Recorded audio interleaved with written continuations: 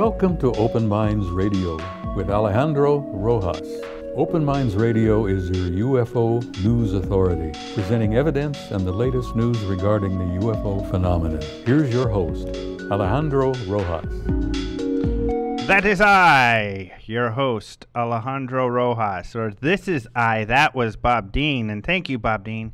I've told him that several times, even though I don't think he listens to the show. But I told him that when he did it. But that's the wonderful Bob Dean lending us his very wise-sounding voice to the intro of a magnificent radio show, and that is Open Minds Radio. We are your UFO news authority, and we have a great show today. Whitley Strieber. I used to say Strieber, but I was wrong. It is Strieber.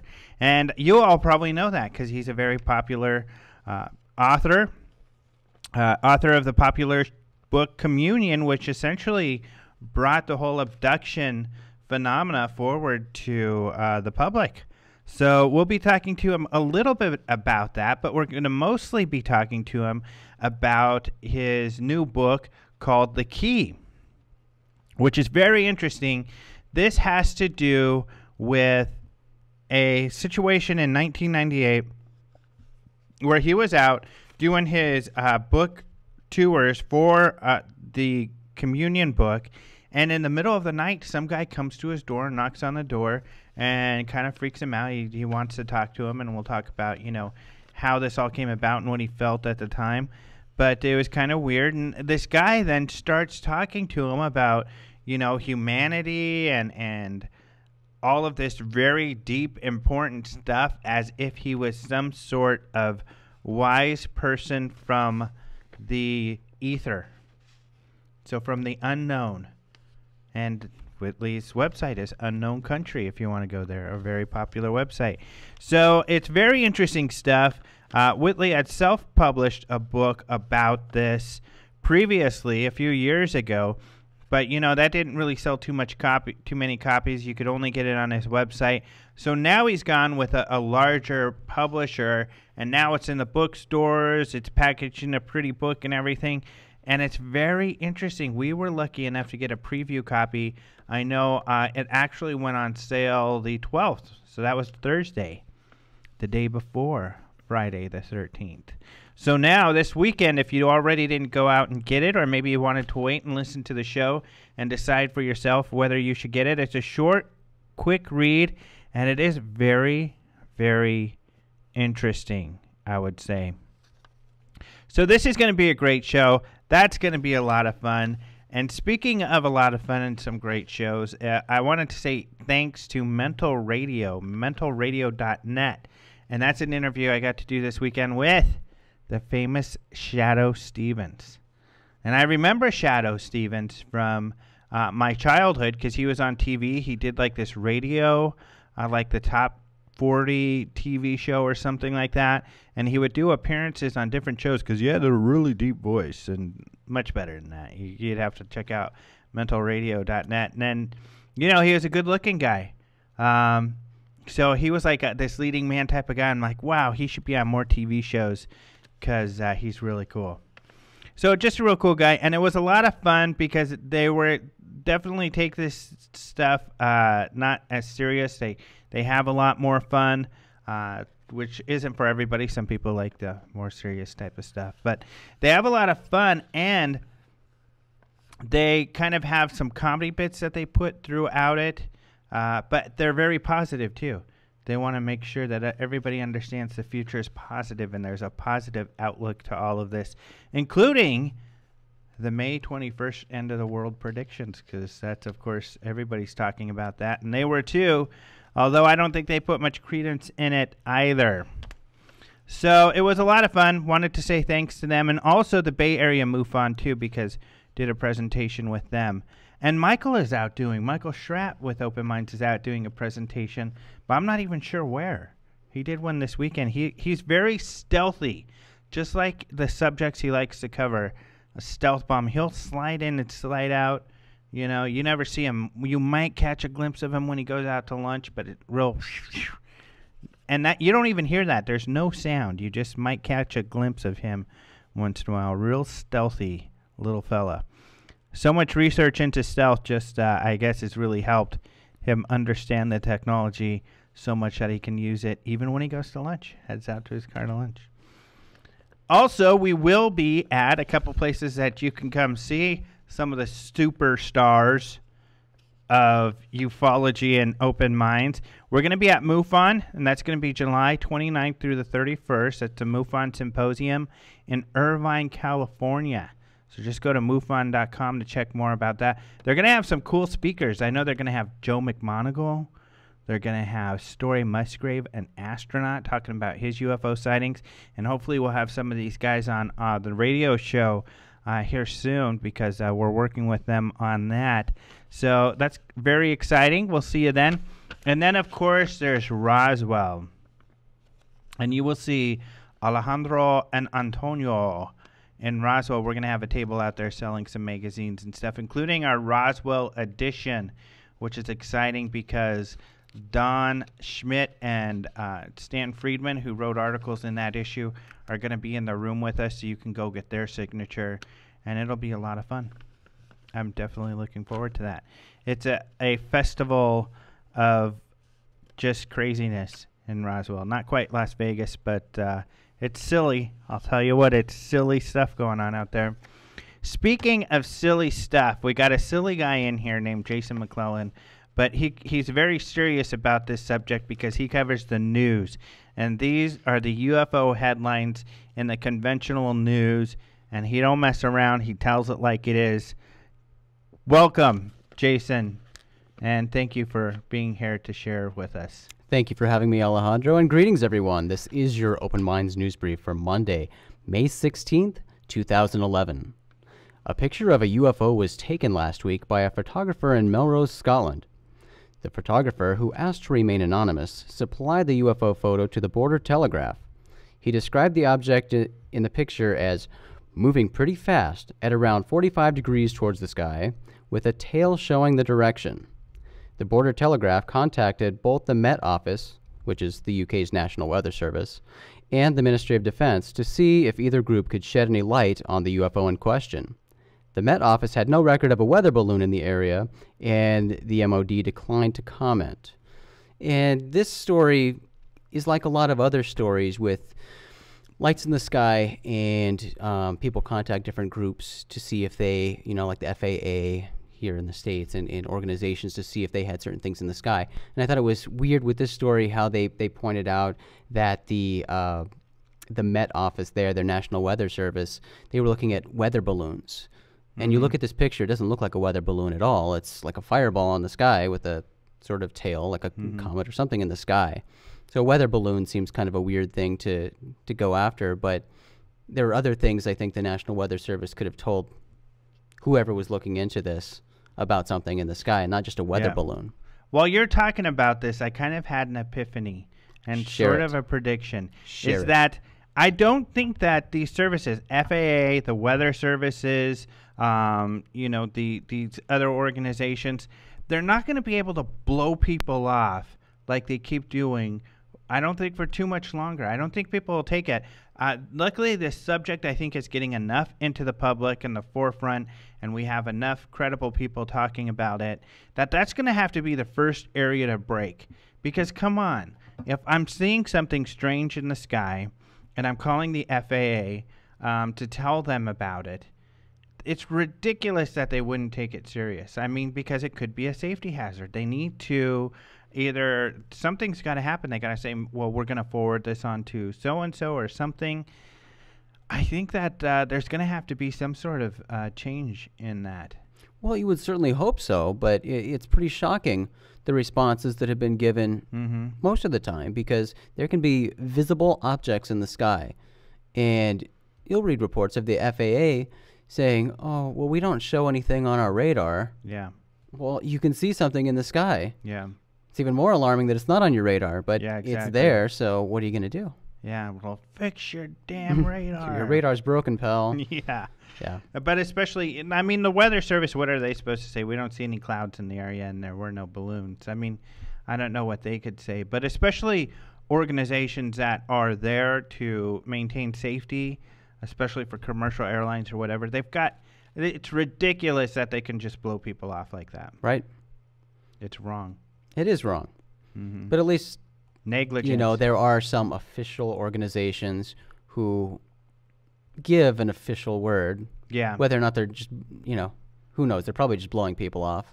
Yeah, they kind of blow people off, but at least they're responding. I mean, you know, the Barry Goldwater Range, they responded to my And I was very question surprised a few at weeks that. ago. I found that typically to be true, though. For the most part, if you contact them, they're going to blow you off, but they're going to at least give you some sort of answer. Form letter, some form answer. Which was kind of cool when I started doing this in Colorado example, because people do this. If you see a black helicopter and next to a UFO, then call the Air Force bases around you. And it helped. I called all the Air Force bases the first time this happened in Colorado. They were able to tell me what kind of aircraft are, you know, say, well, we don't have helicopters. Or one base said, well, the only people doing those routine flying around Black Hawks are the Air National Guard. So then you get to find out what kind of aircraft are in your area, being flown by who, and then you could be more specific when you request next time. That's a good skill you've learned there, my friend. Yeah. Excellent. We've got more UFO sightings. Yes. The Shropshire Star published an article last week about UFOs that were seen in the sky above Shropshire, England.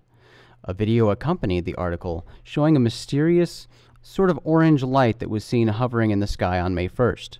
A second light appears in the sky and hovers with the first light. The first light then begins to slowly drift across the sky and starts blinking. It then accelerates and disappears. A period of time passes, then the second light moves in a similar pattern as the first light before vanishing from sight. According to the Shropshire Star, Shrewsbury-based UFO Investigation and Research Unit didn't think the lights in the video are Chinese lanterns, and the unit has been unable to come up with an explanation for the strange lights. Mysterious lights in the sky are apparently common in that area, and one comment I read related to this video suggested that it could be hot air balloons. And it's been a while since I've seen hot air balloons in the night sky, but I can imagine they would be quite bright. But these lights in the video seem extremely brilliant. And the article mentioned that the person who took this video said people in the area see these things on a sort of irregular basis, not something regular like airplanes or things like that. They also mentioned that there was no sound from the objects, and that people who see these things refer to them as mini suns. That's how bright they are in the night sky. Wow. And it's kind of odd how they just hover motionless for a while and then start moving. That's something else we should do then. I mean, you guys don't have them as much. We had hot air balloons a lot in Denver, but it's probably because it's so warm out here. And the cold air is better. That's why they usually launch in the very early mornings, because the colder air is better for hot air balloons. And hot air balloons don't go very long without turning their big flame on. So they'll coast along with their flame, and then, you know, you can hear it pretty loud. They turn on their big flame to keep altitude. And I don't even think they go more than a minute or two without having to turn their flame on to keep the balloon heated up and aloft. So we should videotape those to tell the difference, but I think it's pretty obvious, a hot air balloon. Plus, when they turn on their flame, depending on where you are, you can then make out the balloon part. Right.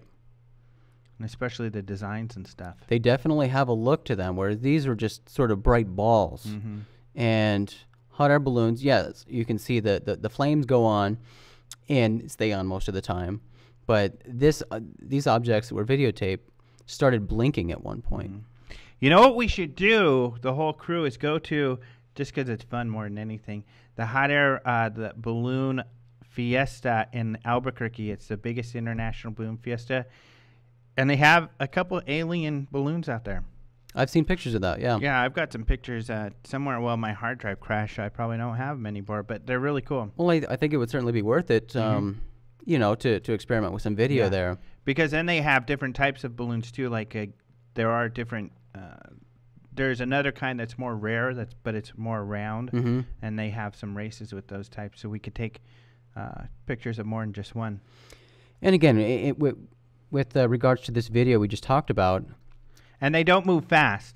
Right. You know, they don't take off in any direction fast. Well, with this video, this group who looked into it said they ruled out Chinese lanterns. And with the Chinese lanterns you and I have experimented with, I would have to agree that the behavior was certainly not like typical Chinese lanterns.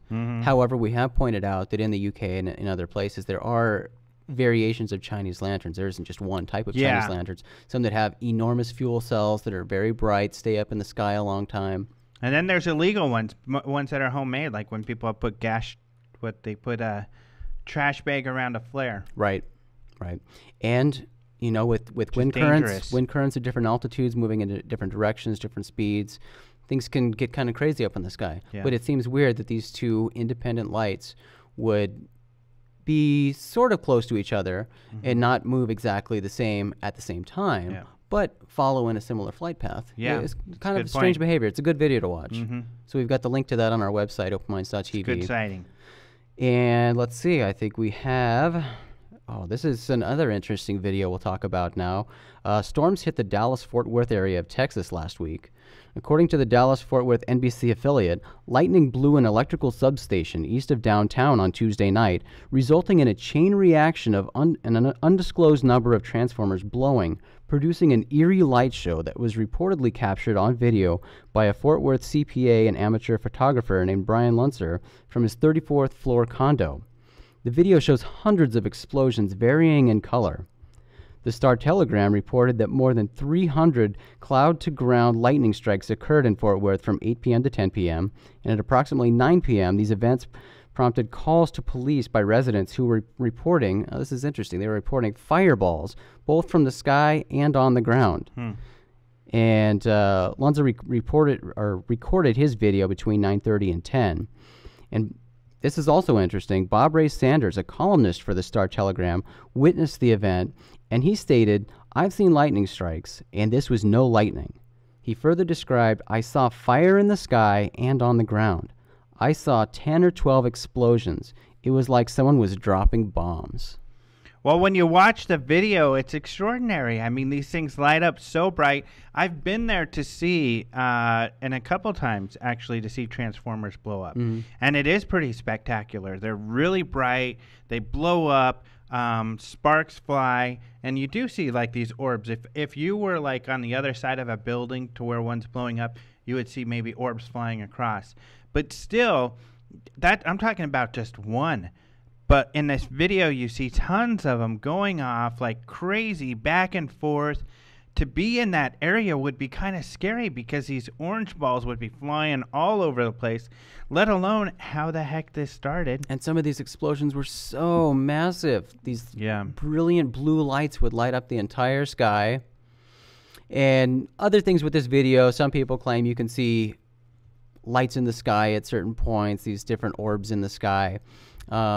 Those most likely are lens flare because they occur when a very bright explosion happens and it sort of follows the camera. It's timed with the explosion too. You see the flares when a certain explosion's going and its intensity varies with the explosion. Right. So I'm not saying certainly that's what it is, but that would suggest that that's what it is. But there are some flares, I think for sure. Absolutely. But there have been people who suggest that this was some sort of military energy weapon testing and various things like that. But the varying colors and how long this thing went on is crazy. It's a mind-blowing video to watch. Yeah. And some people who have seen the video on YouTube said, well, why didn't the media cover this? Well, they did. It was really only isolated to the local media, strangely, because this is one of the most incredible videos I've never seen an explosion show like this. It's a great video. It's like a great light show on the 4th of July, but it's all these explosions on the ground. It's an amazing video. Yeah. I think it's incredible. All right. Well, we'll move on to another story. UFO sightings are reportedly on the rise in Finland. That's according to YLE, a Finnish broadcasting company. Apparently, hundreds of UFOs are seen in the Finnish skies every year. A Finnish UFO researcher from the UFO Finland organization has been studying UFOs for 46 years, and he told YLE a photo is not enough proof for him. He stated, "We always need basic information about the pictures. The internet is full of mere images." And I thought this story in particular was sort of different from other sighting reports that get covered by major media because a lot of them when they talk to photographers who took pictures or talk to people who are researchers of UFOs or people who have followed UFOs, they talk to people who believe absolutely everything they see. And so the people they talk to come off as sounding gullible. Yeah. Whereas this person who has 46 years under his belt, they chose to print his comments about a photo doesn't mean anything. We need more information. Yeah, which is true, unfortunately. I mean, if you've taken a picture of something, you know what was there, that's great because you understand that you're telling the truth and everything. But really to present something as certainly unusual or a real photo, you need information behind the photo. And that's why when we see these videos that are anonymously posted, it's kind of a waste because it may be a great video, but we don't know much about it. As opposed to when you have multiple witnesses who can give you information about that video. That's why I think that famous Turkish UFO sighting is so important because there's multiple witnesses, unrelated, they don't know each other, who had seen this thing and talked about all seeing the same thing along with this great video. That's the sort of situation you're looking for. And certainly the photos and videos that don't have any information accompanying them, it doesn't mean they're any less true. It doesn't mean they're not accurate, they didn't happen, but it certainly doesn't help prove anything. Yeah. It doesn't help the media latch onto it. It doesn't help others. There's no substantiating the image. It's just, it's there. And unless you were there and saw it, it means nothing. And unfortunately, as we keep seeing demonstrated Photoshop and these video programs, that you can do anything these days. Well, maybe you can. Your skills are better than mine, but no, I can put your head on Arnold Schwarzenegger's body though, and make can you? look I'd like really to see tough. that. That's cool. Yeah. I can do a little smiley face. Yeah, that's good. All right. There's a new documentary about strange and controversial conspiracy theories that will debut at the end of this week on May 21st at the Retro Dome in San Jose, California. The film is called The Truth Is Out There and was produced by Dean Haglund, who is also the film's host. Haglund was actually a guest on our radio show before. Yeah. Haglund is best known as Langley, one of the lone gunmen from the television series The X-Files. The documentary follows Haglund as he travels the world interviewing conspiracy theorists who believe in everything from UFO abductions to secret 9/11 plots by the U.S. government. Yeah, the interview we have of him on our magazine, and I don't know if we put it on the web. I think it's just on the magazine, but it's and it's mostly all in our radio show. Right, it was a lot of fun. Yeah, because you would think, well, he's not a UFO researcher. What does he know? Well, now he is a UFO researcher, but more than that. Just going around talking about X-Files and being at these sci-fi conferences and being behind the scenes with the X-Files, he's got so many incredible stories, some really interesting, great stories. Yeah. I'm excited for this documentary. I am too. I watched the preview, the little trailer he's got on the website, and it actually looks pretty interesting. Mm-hmm. Yeah, he's a cool guy. And he is a great guy. The Jakarta Globe recently reported a new crop circle in Indonesia. The circle apparently appeared 3 weeks ago, but Beta UFO, a UFO sightings investigation group in Indonesia, was just made aware of the crop circle on Sunday. The design was 90 meters long and 30 meters wide and consisted of 2 circles topped with hexagons. By the time Beta UFO reached the circle, the landowner had already cut down much of the circle. The group reportedly sent photos and samples from the crop circle to a university to determine if the crop circle was man-made or not. It'd be interesting to see what they find. Although, interesting enough, a lot of the media and everything in the area with the last crop circle were very skeptical. Yeah. So we'll see. I think even university, there was some quotes from university professors in the area who were very skeptical. Yeah. Well, it's interesting. This group, their first response was to send it to university. Yeah, that's great. Yep. So hopefully we hear more about that one. Mm-hmm. And lastly, good old Gary McKinnon may lose his fight against being extradited to the United States. The 45-year-old Scottish computer hacker was charged by the U.S. with the biggest military computer hack of all time, after he claims that he was looking for information about UFOs and extraterrestrials. And that was back in 2001, 2002 that he did that, and he's been fighting extradition ever since. And there were hopes that the upcoming visit to the UK by U.S. President Barack Obama would result in a breakthrough for McKinnon's case, but according to the Daily Mail today, U.S. Attorney General Eric Holder vowed last week to take all necessary steps to extradite Gary. So keep our fingers continuing to be crossed for him. But, any last hope he has is sort of dwindling. Yeah, the U.S. has stayed resolute the whole time that we're not letting up. We want to, even when Barack went out there and they asked him about it, he said, you know what, I'm going to let my guys figure that out, and they're going to do what's best. But essentially saying, and a lot of people took that quote as something positive, like, oh, good, he's going to figure out something that's best for Gary. But yeah, his point was that he's letting his guys handle it, and if his guys want him extradited, whatever his guys say, that's the best. Right. So, yeah, unfortunately, both sides, the U.S. is standing strong with their wanting to extradite him. But funny thing is the U.K. is kind of being sneaky. They're kind of being swarmy over there, where they're just kind of avoiding the issue. It's been nearly a year and a half now that they were supposed to come up with their final decision, which is their final, because we've already had a dozen final decisions. But yet another final decision, which they're avoiding. They're totally avoiding coming up with the decision because they know if they extradite him, people are going to be really upset. And interesting enough, though, I do know that there was extradition from some other country where they denied it. They said, no, we're not going to do it. And people were hoping that set some precedent. And they were saying that this is not a terrorist situation. This does not fit under the agreement we made for extraditing, which is what the UK is saying now, too. That they did this under the impression that this was just going to be terrorist acts, not, some dude smoking pot and hacking into government computers. This has been a long, long case with all sorts of back and forths, and I think the poor guy just wants to get it resolved. Yeah. Yeah, I mean, I'm rooting for Gary too, Yeah. I'm not afraid to say that. Come on. Well, this has prompted the UK to even reevaluate their whole extradition process because they don't think this is right. Right. So. Well, anyway, Alejandro, that is it for the news. Remember to check out these stories and more at openminds.tv, your source for UFO-related news. I'm Jason McClellan, your Open Minds news correspondent, and you've been briefed. Back to you, Alejandro. All right. Thank you, Jason. So some good stuff, lots of interesting news.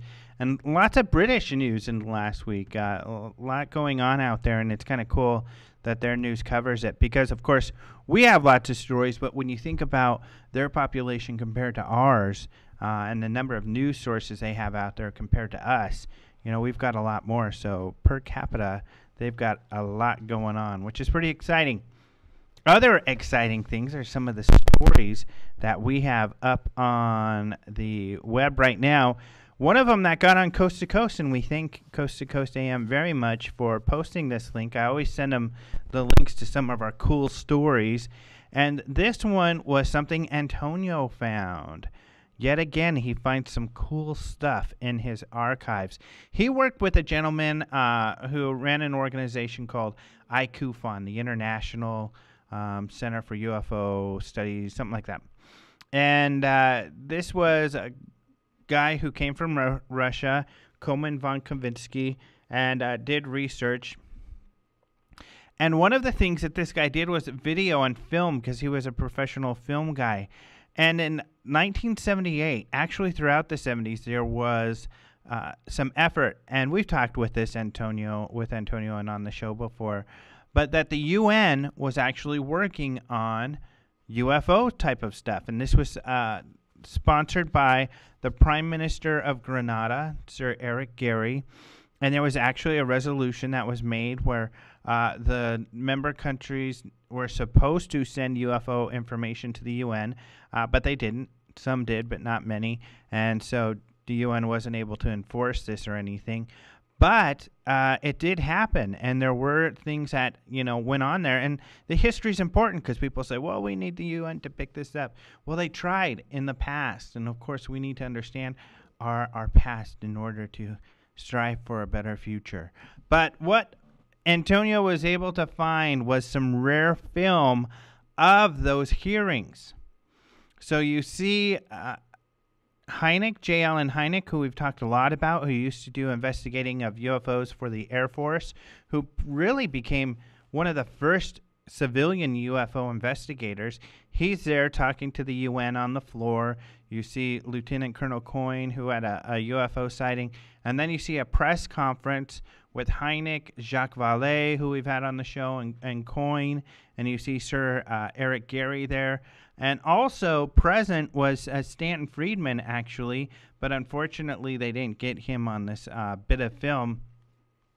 And then I know when you scan, Luckman, Michael Luckman is in there, and we've talked about him a little bit here and there, and he was on the show also.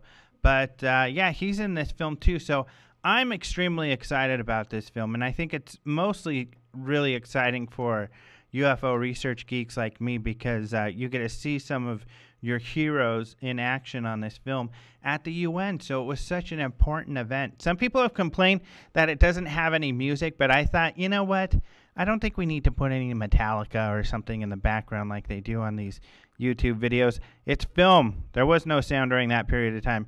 Really, it's just archival footage that's really neat, which is documenting this incredible event that happened when the UN was really talking about UFOs. So you can read the story there. You can read a lot more about all that happened back there, but that's really cool. And, of course, we've got our continuing segments on the Royals and UFOs, and we have another segment there with some interesting stuff. So go check out the website. But now, let us go ahead, because we've got about an hour left, and let's talk to Whitley Strieber. I'm really excited about this interview. So let's go ahead and talk to Whitley. All right. Well, thank you so much for joining us, Whitley. I'm excited to have you on the show for the first time. Well, I'm excited to be here for the first time. I'm all pumped up and ready to roll. Cool. Well, and I'm also excited about your book. I know it had been out before, but I hadn't read it then. And then luckily I got a copy from the publisher. And I guess one of the first things I'd like to ask you about, and one of the things that I wasn't expecting, was that especially in the beginning of the book, you go into a lot of different types of paranormal experiences that you've had. Yeah, in the key, yes. Well, I've had, right. Ann and I were talking about this a couple of weeks ago. I'm working on a book which is coming out in January called What Is to Come, that sort of reviews our whole life together, and we really have. You're right.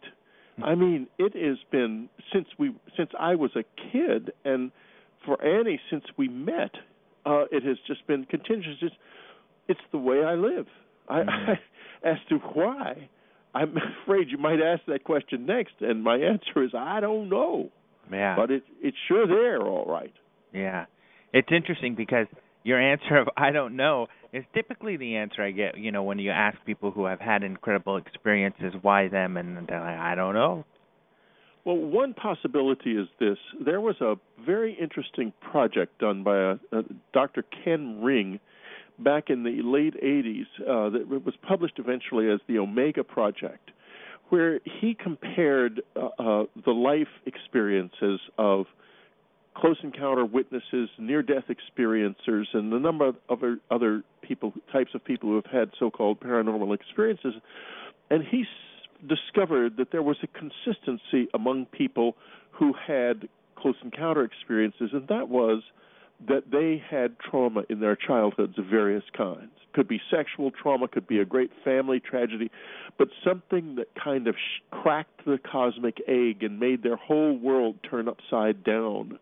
And those people are the ones who generally have close encounter experiences, and I don't think it's that they're chosen and we're chosen. I think that we notice, that we see it, something that is absolutely part of human life. That was actually going to be my next question, if you felt that perhaps others were having experiences or these energies or entities are around them, they just don't notice them. Well, like I think everybody is. Mm-hmm. I think it's part of being human. I think there's a large part of being human that we have decided to turn away from, and I think I know why. Mm-hmm. I think it's because we are here building something, and in order to build this, we need, within ourselves, in order to build it, we need spontaneity. We can't do it if we have a foreknowledge of our lives, because the energy won't be there. The energy of self-discovery will not be there. I think what we're looking at is an aspect of being human, if you will, that lives outside of space and time as we know it.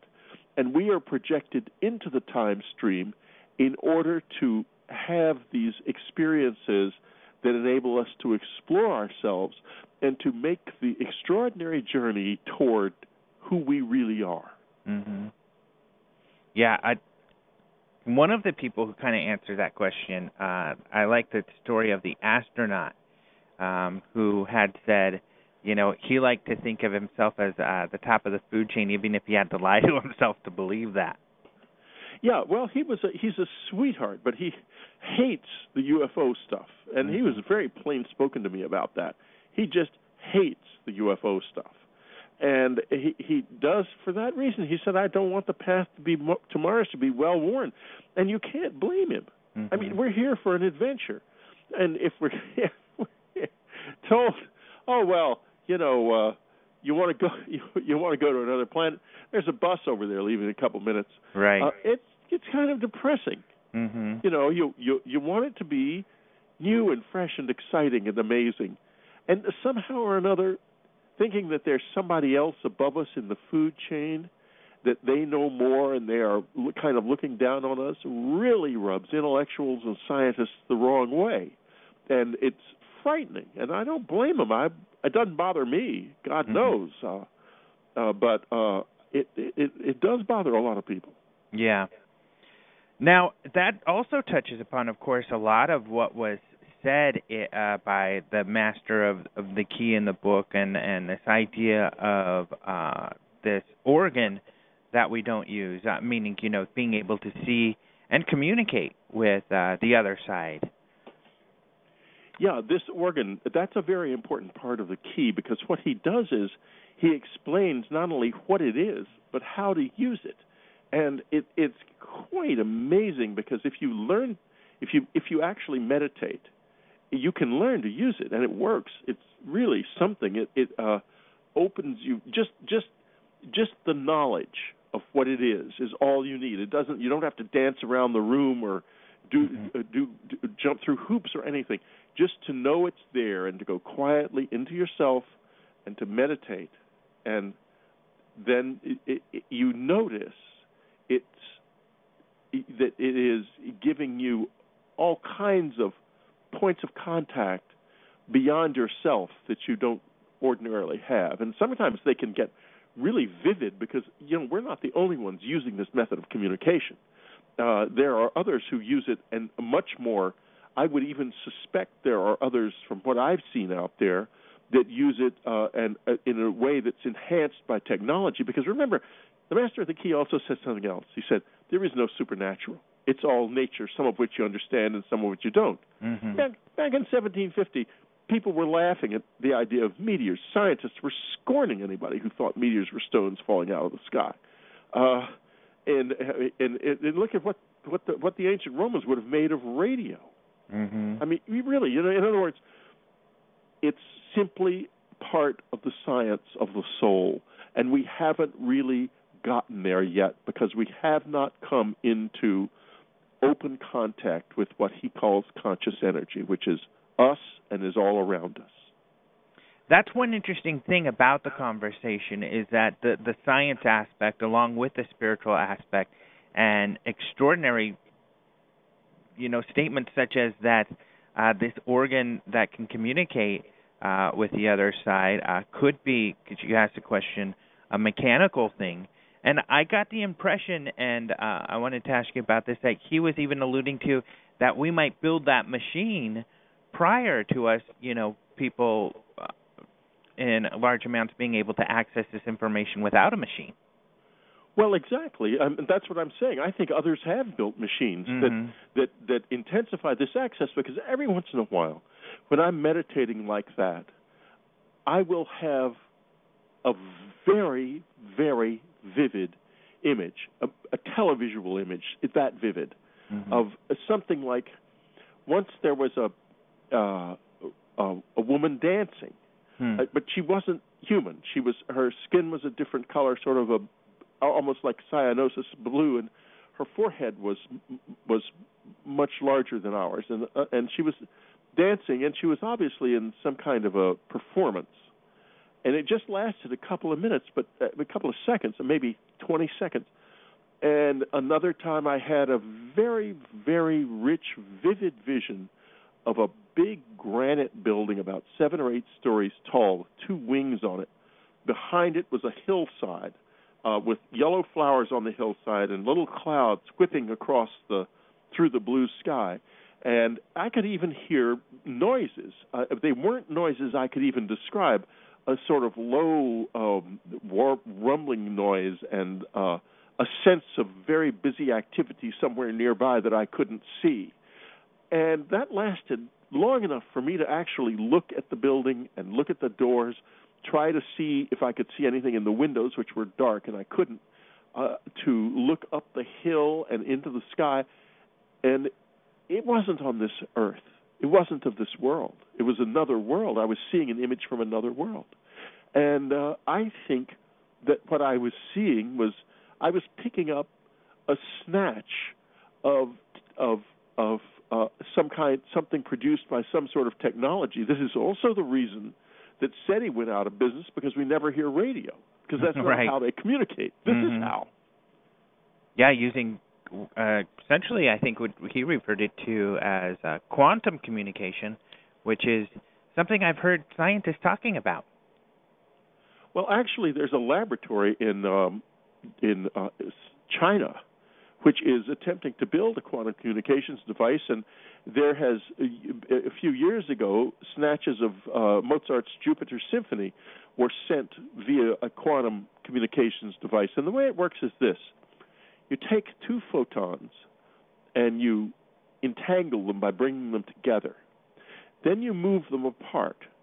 And whatever you do to one of them will happen to the other at the same time with no time lag whatsoever. It is outside of space-time, the connection between them, and it's not a connection we understand. But if you do that not with 2 photons, but with 2 trillion photons, then you can potentially, by affecting the information load of one group of these photons, you can cause the other group to bear the same information load. And that photons are really small, so that information can actually be far, far richer than you can achieve with microwaves, which are much larger than photons. Mm-hmm. So, this is a communications method that is being actively worked on. I know of a lab in China.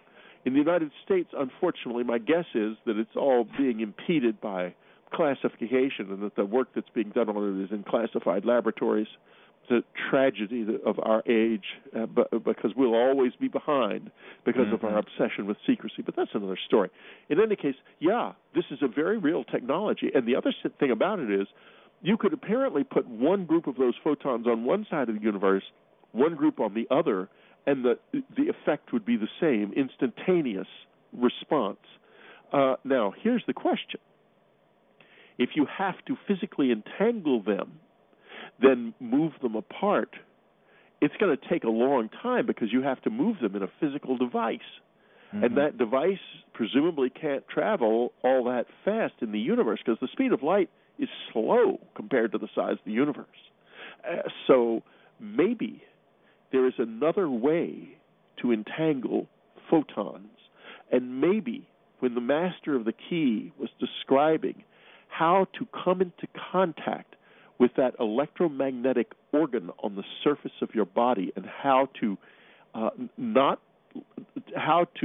participate in what it's experiencing in superposition, without concentrating on it in such a way that you cause it to go into position and to just be around you. Just maybe it could be that there is not a necessity to entangle anything, because after all, at the Big Bang, the whole universe was smaller than the head of a pin. Everything was entangled then, and probably still is. We just have to know that in order to be able to make use of it. Yeah. it's exciting to think of, some scientist in a lab who creates this quantum communication device, turns it on, and all of a sudden he's talking to disembodied souls and extraterrestrials, and that's like this communication device that gets to all of opens up this incredible amount of information and ability. Oh yeah, it opens a whole new world up, and that's what the key is actually about. It's about opening up a new world, but not a mystical world. It's a physical world, a world of a new kind of science. Because, he goes through a whole bunch of different scientific predictions, and the man was very, very careful. This book, I've gotten accusations. Oh, you wrote it yourself. You can't. It's impossible. No one in 1998 or even in 2002 when it was published would ever have offered an opinion that a gas could be a form of computer memory. It would never. Who would think that? It was, when I heard him say it, I thought it was stupid. And when I thought, when I was transcribing it, I thought to myself, that's something you don't want to put in there because it's like something out of the contactee culture of the 50s, a really, really stupid pseudoscience. Uh-huh. But as I point out in the new introduction to the key, it's now established reality. Yes, you can. All right. So, and I guess let's get back to that. I was so excited, and we'll talk more about what he had said. But I was so excited about getting into some of those things. I guess there are the questions about the experience that you had. So it's the middle of the night, and this guy comes to your hotel room. What did you think at first, when you open the door and you see this guy? Well, not much. I didn't realize how long I'd been asleep. I thought I'd had dinner about maybe 10 and in the room. And so the tray was still there. And I believe I was still, no, I guess I was already in my pajamas. So I had undressed and I was in my pajamas. And they were just lying kind of on the top of the bed. I wasn't in the bed or anything. And there came a knock at the door, just a tap, tap, tap, very polite, like a room service waiter would knock, and that's what I thought it was. So I went to the door, and I was just, opened the door. It didn't ever occur to me that it would be anyone except a room service waiter, because who knew I was there? The publicist knew, and maybe a couple other people at the publishing company knew I was in the hotel even, let alone none of them would know which room. No one had needed to know that. If they... Right. So it would have been one thing if he'd phoned, but it was an entirely different thing to knock on the door. So I just assumed, yes, room service. I opened the door, and this guy comes in. Now, at that point, I realized it's late. I didn't have my watch on, but I could sense that it was really late. And later, when I looked at my watch, it was almost, it was after 2 anyway, for sure, around 3 as I recall. And, there's a rule of thumb in the semi-celebrity world of writers where, if you're, in fact, probably even more so in the real big-time celebrity world, you don't want to interact with anyone after midnight because anyone who comes to talk to you after midnight is almost always going to be bad news. So my initial response was to get him out of there. I wanted to get rid of him. I didn't know what to make of him, but then he started talking, and that changed everything. After 30 seconds or so, it was awesome. In his appearance, did he seem to be, I guess, was he dressed well, and what is his age area seem to be? Yes, dressed perfectly normally in, I believe, charcoal slacks and a dark gray turtleneck, and turtleneck sweater, and he looked to be in his 70s somewhere. He was not he wasn't big, he wasn't like a big Hulk, a bruiser or anything. I would say he was on the light side physically. He didn't look at all threatening. I mean, I could have definitely taken the guy, no question in my mind, unless he had, some advanced holds or something. There's no question. If we'd gotten physical, I could have definitely gotten him out of there. Yeah. No, I didn't feel at all intimidated by him. I mean, he was a real sweet-looking guy. He was an older guy, and he rather pale, but not unusually so. I mean, you could definitely, if you walked past him in the street or sat in a bus or even interacted with him extensively, you'd never know there was anything unusual about him. He spoke quite quickly, and he seemed terribly happy. That was the thing that struck me. The man was happy. Mm-hmm. He was real happy. Is that what won you over? I mean, the conversation that you have kind of starts where it seems like you already have the impression that he's a wise person when you ask why he's there. Well, I didn't put any of the BS of, hey, wait a minute, who are you, and all that stuff that went on right before the conversation, because what's the point? Everyone knows what went on. I probably cursed at him. I mean, I wasn't violent, but I certainly was making it very clear I wanted him out of there. Yeah. How do you win you over? Well, first he said, "You're changed." I asked him why you're here. When he stood there looking at me. He wasn't leaving, obviously. I was going to have to physically throw him out. And I said, "Why are you here?" And he said, "You're chained to the ground." And I thought, what in the hell does that mean? Mm-hmm. And then I said, "Excuse me." And then he said, "I'm here on behalf of the good. Please give me some time." And when he said, "Please give me some time," there was something of an urgency in those words. And that meant to me I was going to give him another couple of minutes for sure. Mm-hmm. And I guess the thing, he said a few other things, but I guess the thing that got me was the thing that he said about the Holocaust, that we are not able to leave Earth because we do not understand gravity. And we don't understand gravity because a child who would have been born of parents who died in the Holocaust was not born.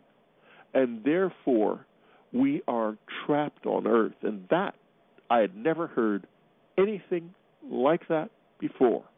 And that surprised me. That meant basically he had my attention from then on. Yeah, that was an interesting concept. I got from it, what you said, and also he kind of alluded to other intelligent people, that we killed too many smart people.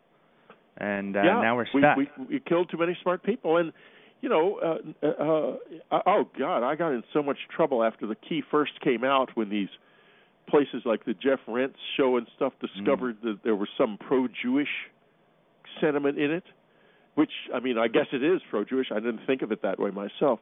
But, boy, I mean, there are a lot of people who don't like that idea.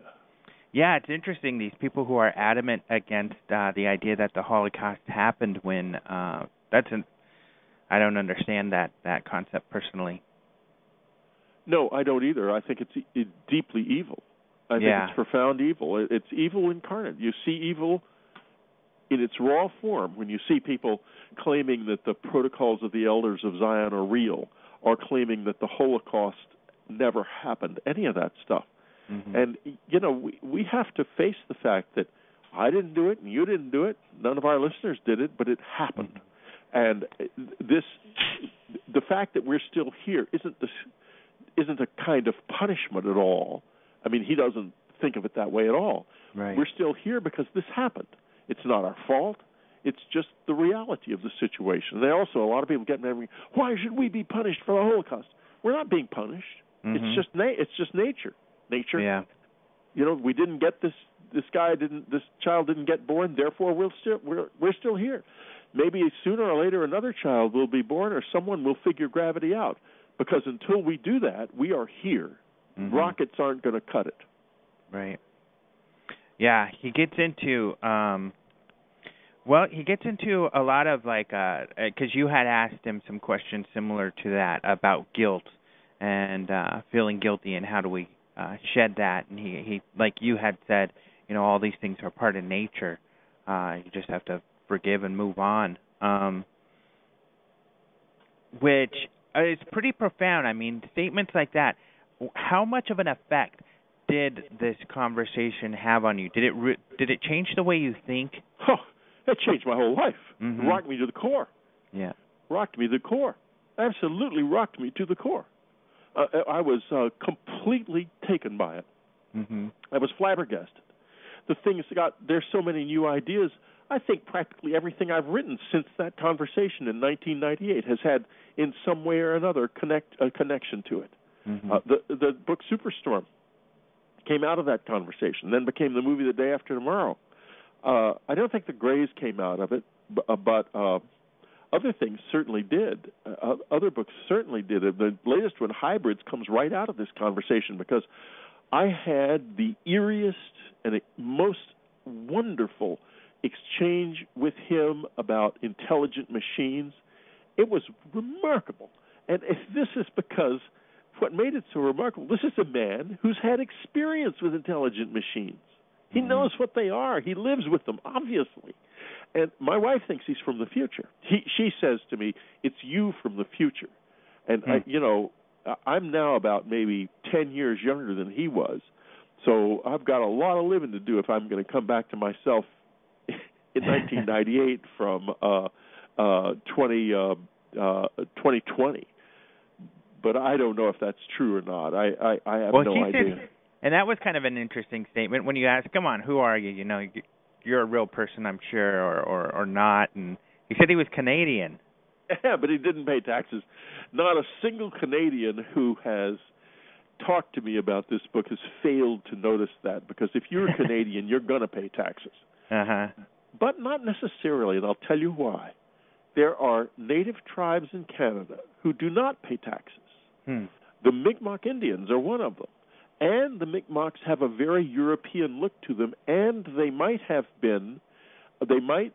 might be that John Sinclair, the Templar leader, who apparently came in the 13th century to Newfoundland with a group of Templar exiles from Europe after the burning of Jacques de Molay, settled there and interbred with those Indians, which is why so many of them have a very European look to them now. Mm-hmm. Maybe that's what he was.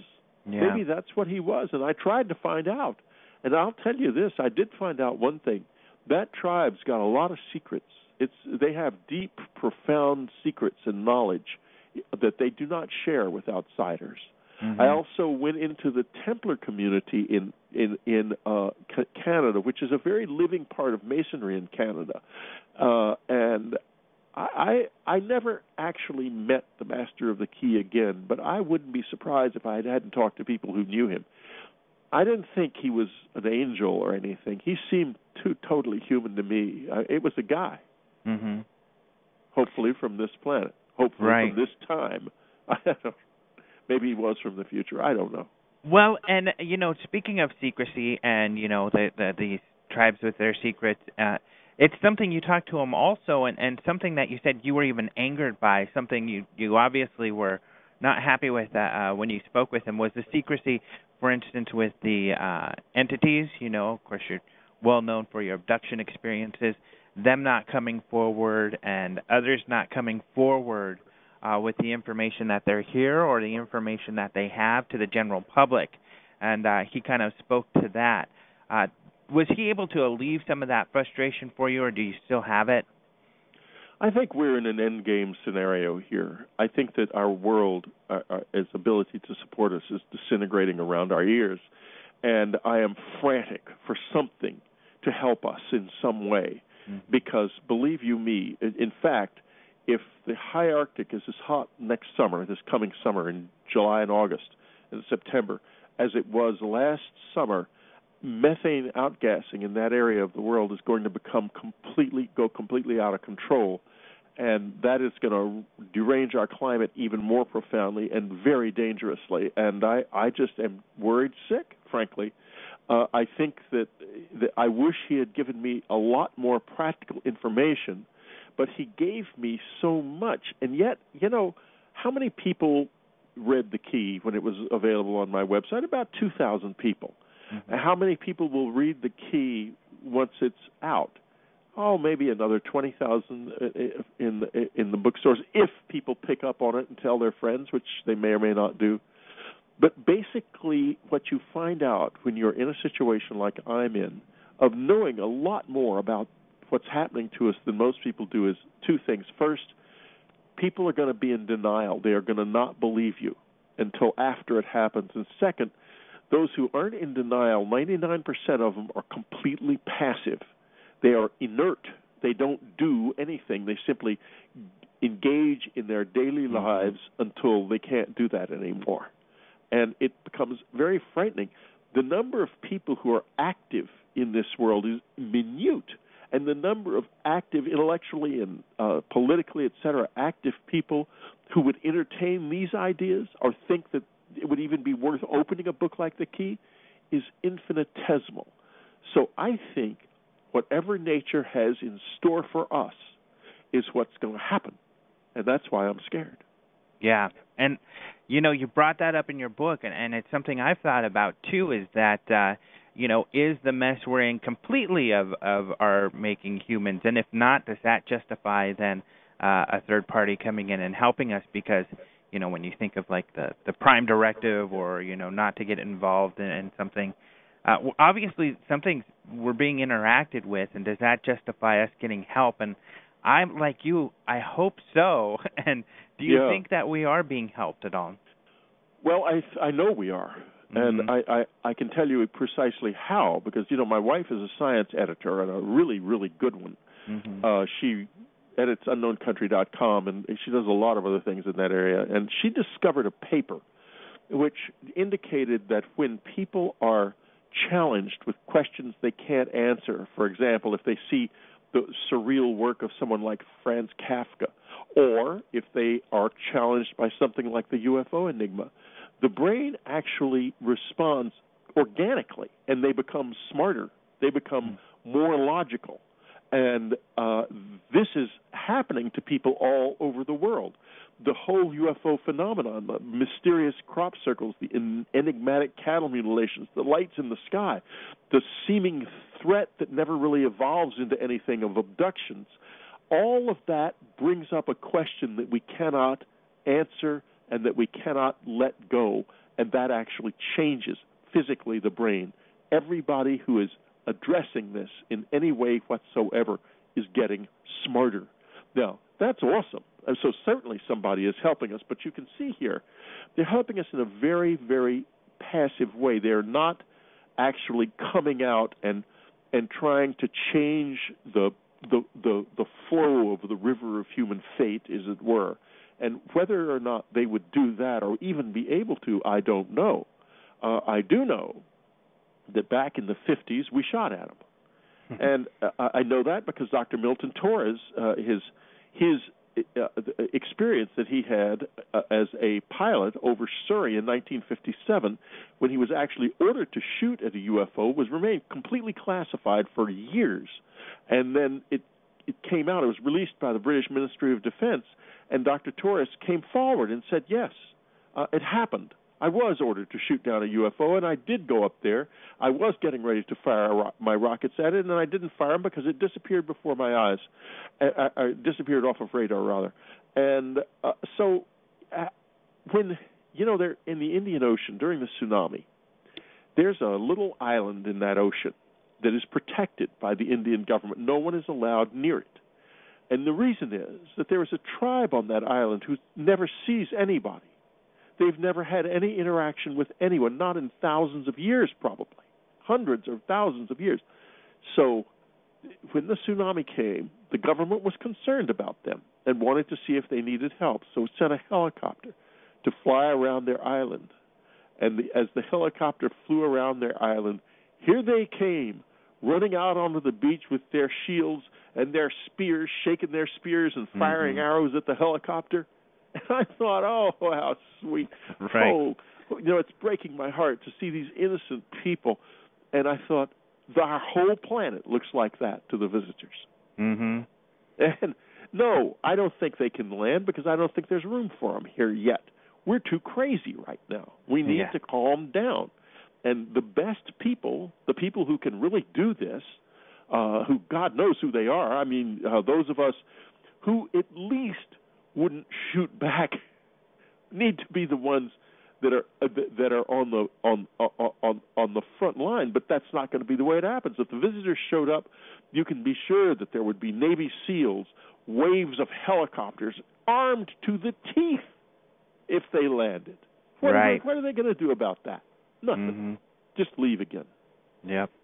Or do like, you know, it kind of alludes to the abduction thing. For instance, if we wanted to help those people on the island, we might have to shoot them with tranquilizers and take them off the island when they're out. Well, that's true. And also, if you thought that they were going to go extinct, you might take sexual material and DNA and things from them in order to reconstitute the species somewhere else. Mm-hmm. You could all of this stuff works in a kind of basic way. It all makes a kind of sense if you look at it the right way. On the one hand, on the other hand, I don't even know what the visitors are. I can't tell you they're from another planet. They never said anything about that to me, any of them. And certainly the Master of the Key, if he was from another planet, they speak excellent English. Right.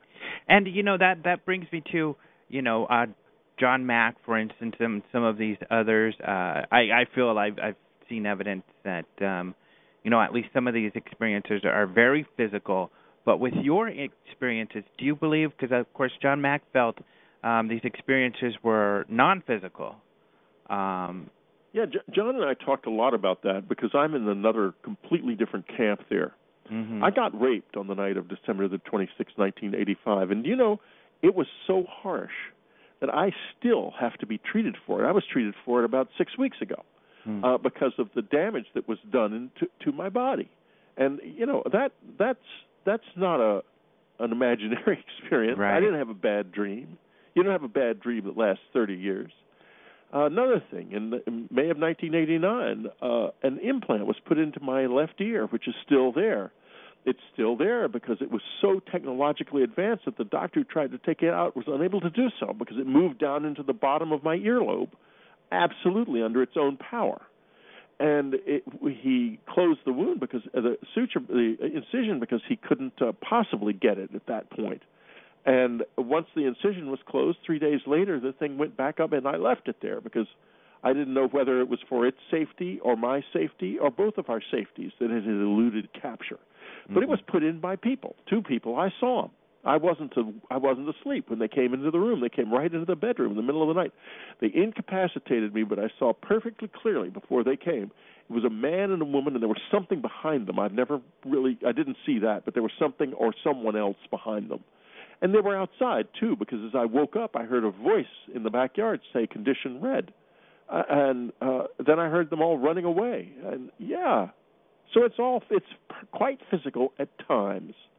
Does that mean that it's basically a physical event that is being confused by a lot of non-physical effects? Or is it a fundamentally non-physical event that can sometimes penetrate into the physical? I don't know. Right.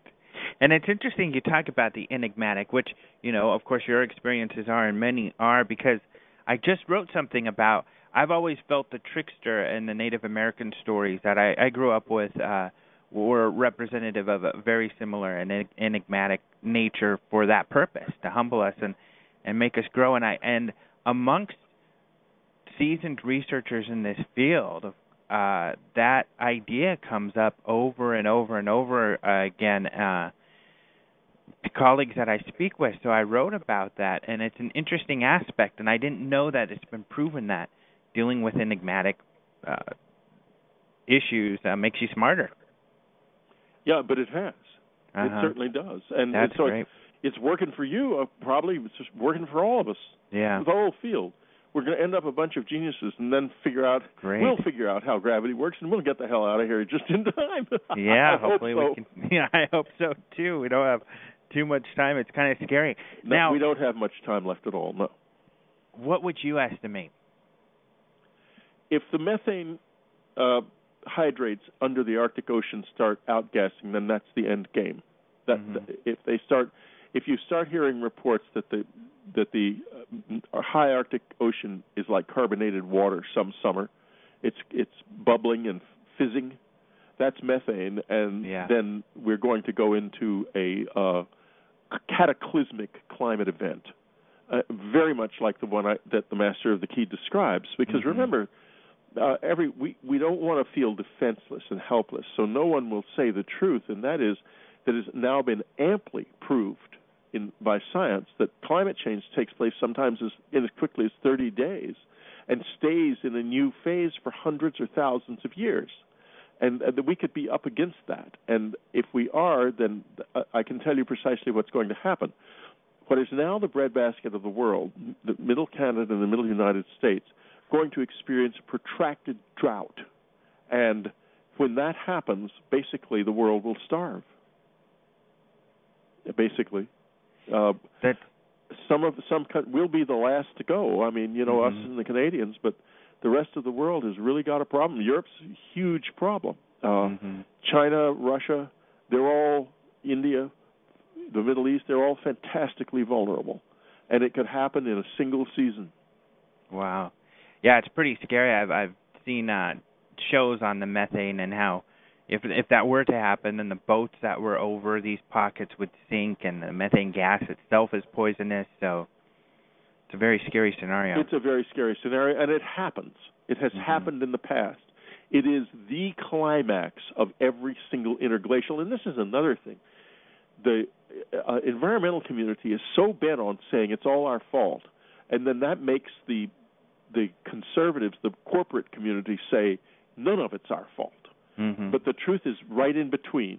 This is a natural event. We are moving out of an interglacial into another glacial phase. No one understands quite why that happens, but it does happen.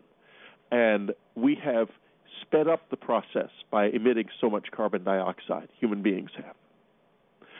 That's what we actually have done. And I'm not so sure that pointing fingers really makes any difference. Right.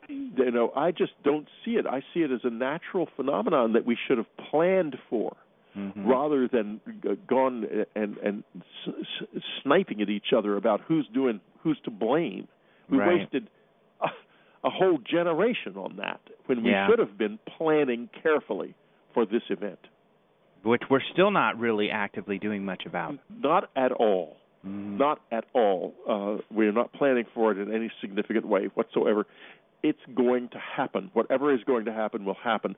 The die has already been cast. There's no sense in worrying about planning for it and thinking to yourself, somebody's got to do something about this. It's too late. It's going to happen the way it's going to happen.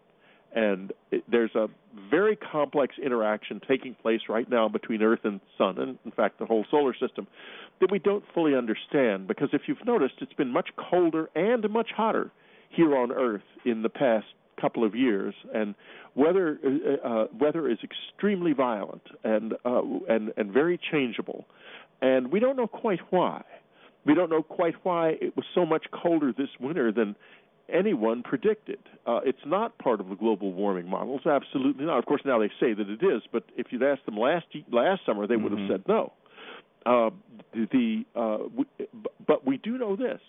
We do know that for the past 2.8 million years, every 100,000 years or so, this planet has moved from a cycle of warmth that lasts 10 or 15,000 years to a long cold spell.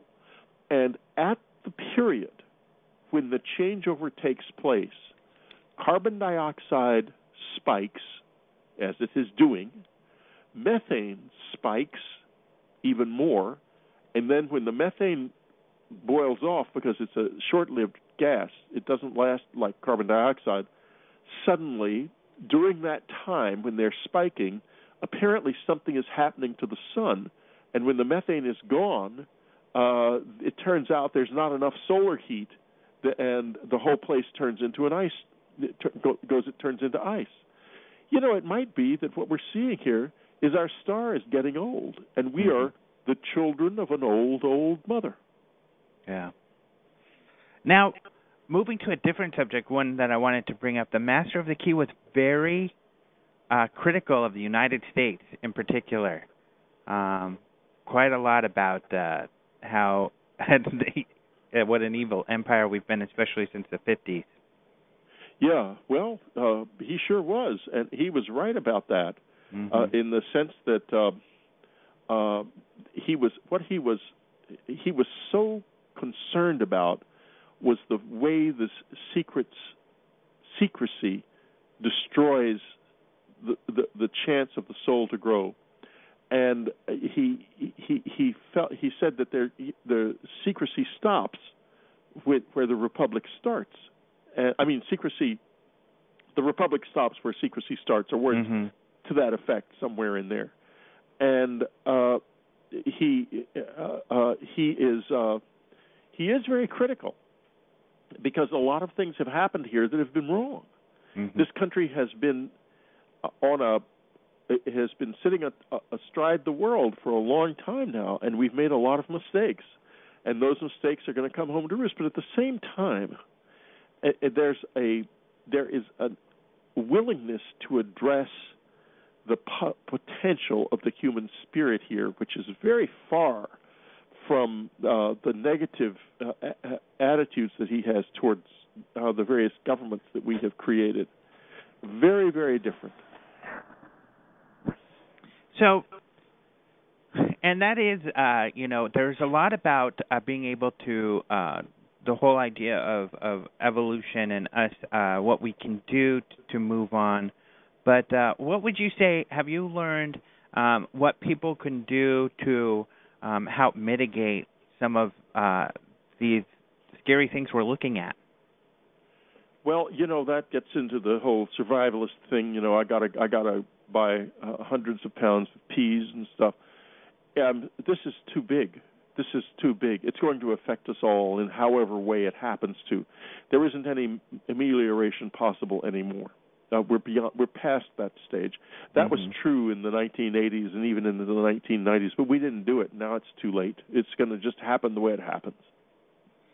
So maybe the advice you can take from the master is to cultivate your soul so you're ready for your next adventure. Well, I think that's very clear that mankind is being born. The age of Aquarius, everyone was, wonderful, age of peace. And, well, not so true. The water carrier pours the water out, and we're the little fish that has been swimming in the water. We're the little fish of Pisces that's been swimming in the river of the world for these last 2,000 years. Now the river's drying up. And look at it. Look at Texas. Look at Brazil. These places are in, maybe not Texas, but certainly the Mato Grosso, the Brazilian rainforest, is in a climactic drought. Mm-hmm. That is to say, a drought that isn't going to be broken, and that whole forest is going to disappear, and with it, one of the great oxygenating engines and carbon dioxide absorbing engines on this planet, and that is going to happen. It is, in fact, happening now. But what's happening is, on an astrological level, the waters are being poured out, and the little fish with them. And the little fish ends up on dry land. That's us. Mm-hmm. But we have gills and flippers. We're not equipped to swim or to do anything on dry land except dry out and die. But this is a big, old, complicated universe, and that ain't the whole story, I can assure you.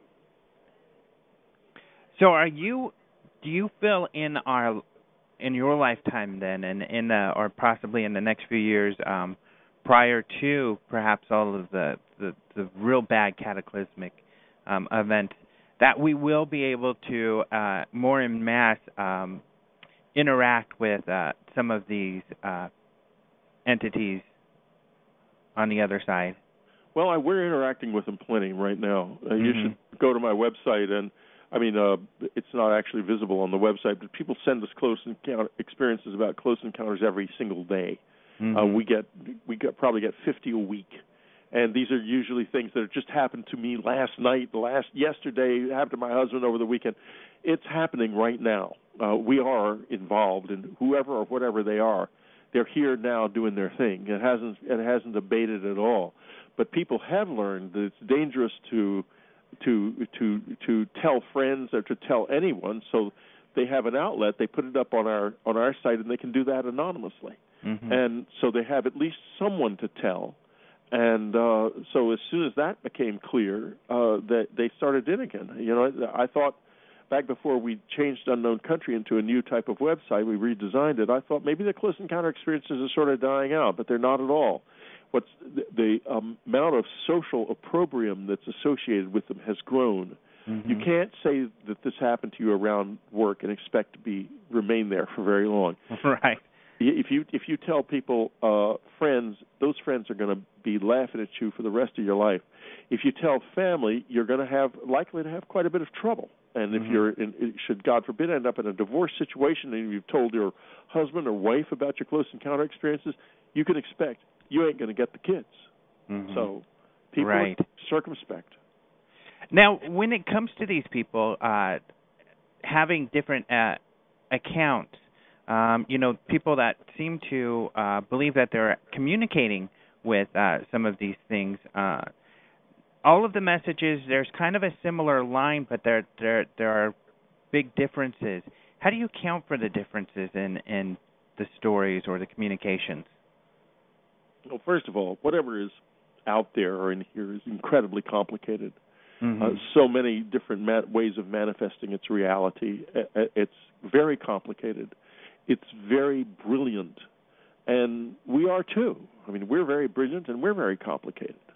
And so you're going to get a whole lot of different, every time that interaction takes place, it's going to be different. The fact, people, they used to make a big deal, they're all seeing the same uniforms, the same belt buckles, it's scientists from another planet. I'm sorry, this is just way, way different from that. People have all kinds of interactions at all different levels in this thing, and there's a matrix that they follow, certainly. But it's only a very general matrix. It's not nearly as focused down as some of the UFO people would like us to believe. It's very much unfocused, and you see all kinds of different things. Yeah. So your website is Unknown Country, and I noticed in the book, one of the lines that you were even kind of had an effect on you from the Master of the Key was talking about how your backyard could be your undiscovered country. Did you take that line? Did you modify that for your website? I don't think I did. I think that line, I don't know exactly what you're talking about, but that line is in there, that you make the undiscovered country your own backyard. Right. And, he was incredibly hopeful. No wonder the man was happy. He was really hopeful. He was very hopeful. Yeah. And he, I tried to needle him and stuff, and I'm always like that. I used to try to make the Greys mad to see what would happen, and it isn't something you would want to do, because what they do get mad. And it turns out you don't have to try; they get mad anyway. They're easily pissed off. But we're getting close to the end of this, and I'd just like to bring something up myself. Okay, great. Because I think it's terribly, terribly important. He said one thing that I think I have carried with me literally every moment of my life since I heard it.